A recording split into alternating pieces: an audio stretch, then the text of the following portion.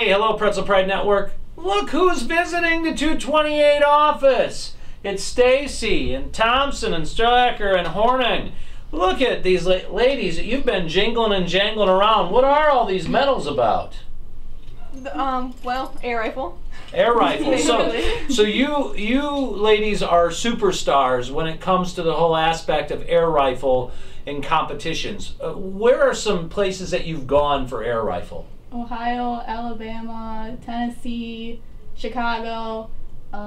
Emma's gone to Colorado Springs for a competition. Now, with this competition that you go to, how much practice does it entail to get ready for air rifle? I hear you giggle. It must be a lot of time here. 3 days a week and an occasional extra practice. And 11 months a year. Yes. 3 days a week, 11 months a year. And that 1 month that you're not shooting, you wish you were.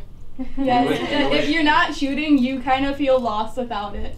Okay, now you feel lost without it and so on. Now Emma, they said you went to Colorado Springs. You've, I mean, all four of you are extremely talented. Emma, you've won some major contests. What are some of your top contests that you've won? Over the summer last year, I went to American Legion, which is the top 15 shooters in the nation, and I was the national champion of that. We have CMP Nationals, which is everyone in the nation, and I got national champion of that. I've broken the national record 3 times. So. Wow, national record 3 times. Now I remember the first Olympic medal for the United States this past year was shooting, was air rifle. Yes. Was it?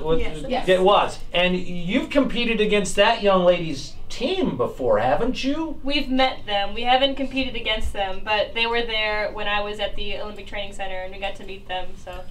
Well, I'd like to talk with you guys all day long, ladies, all day long. I thought I was going to be the best dressed person here today, but I'm totally wrong on that. And I just would like to say, great job. Keep making Pretzel Pride every single day when you go out with your competitions. Keep gaining those medals, and holy smokes, you're going to get a bad back because you're just not bleeding over. Hey, when you see these ladies in the hallway, tell them congratulations along with the whole NJROTC team.